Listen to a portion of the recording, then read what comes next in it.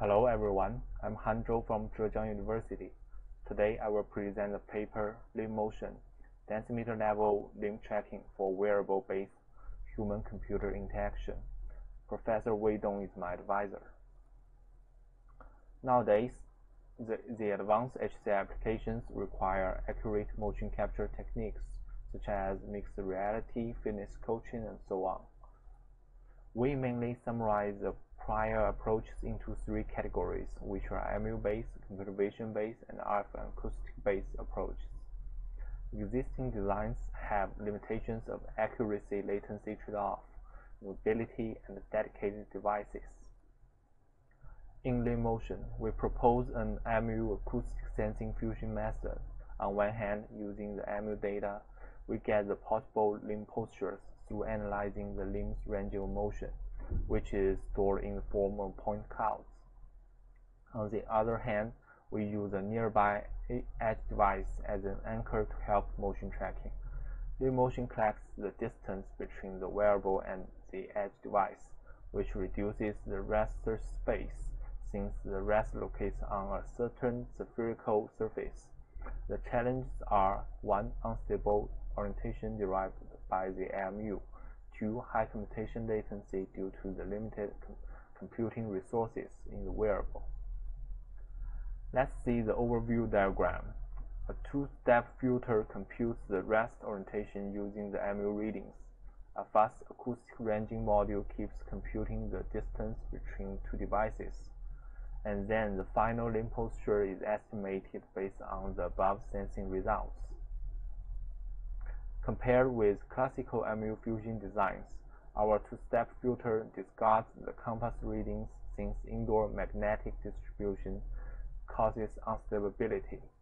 We combine a complementary filter and a linear Kalman filter as the figure shows. The two-step filter will generate smooth estimation while decreasing the drift as shown in this figure. LimbMotion utilizes the ranging method in beep-beep. Two devices will send and receive chirps one by one.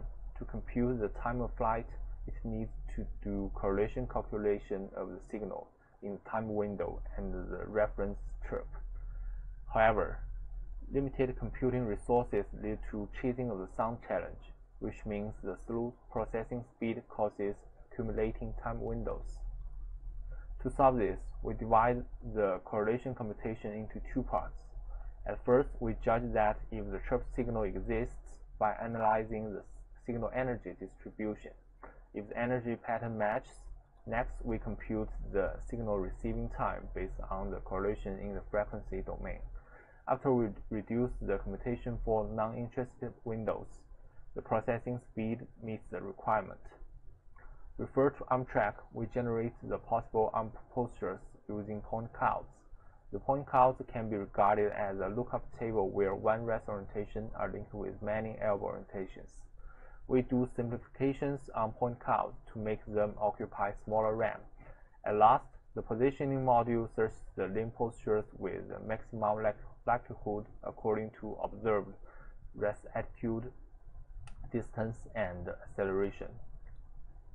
Using LimbMotion in practice requires some parameters such as the user's upper arm length LU, forearm length LF, and the edge device coordinate Z edge. To make it convenient, we design an automatic initialization method to get these parameters. We ask the user to swing the arm first in an extended manner, then in a bent manner. According to 3D geometry, it forms a nonlinear optimization problem, and these problems could be optimized. Here we see the evaluation part. We tested LimbMotion with a TicWatch 2 smartwatch, and we choose the Huawei Honor 7 smartphone as the edge device. 8 volunteers are recruited for experiments. At first, volunteers are asked to perform free motion for 3 minutes. Then they perform 8 predefined gestures 10 times. During experiments, a Kinect V2 is used to capture the volunteer's motion as ground truth. These figures plot the tracking performance of LimbMotion. The free motion tracking median error is 8.2 cm and 8.9 cm for elbow and the rest. For the predefined gesture, we remove part of the point clouds that refer to uncommon postures, and the error decreased to 6.5 and 7.5 cm. We also evaluate the impact of different user, gesture, time, limb, and moving speed. It shows LimbMotion provides robust motion tracking over these factors. We evaluate LimbMotion with two typical HCI applications. Experiment results show that LimbMotion recovers users' drawing shapes smoothly. Besides, using the rest elbow attitude as features, the gesture recognition accuracy is higher than just using MU readings as features. Thank you.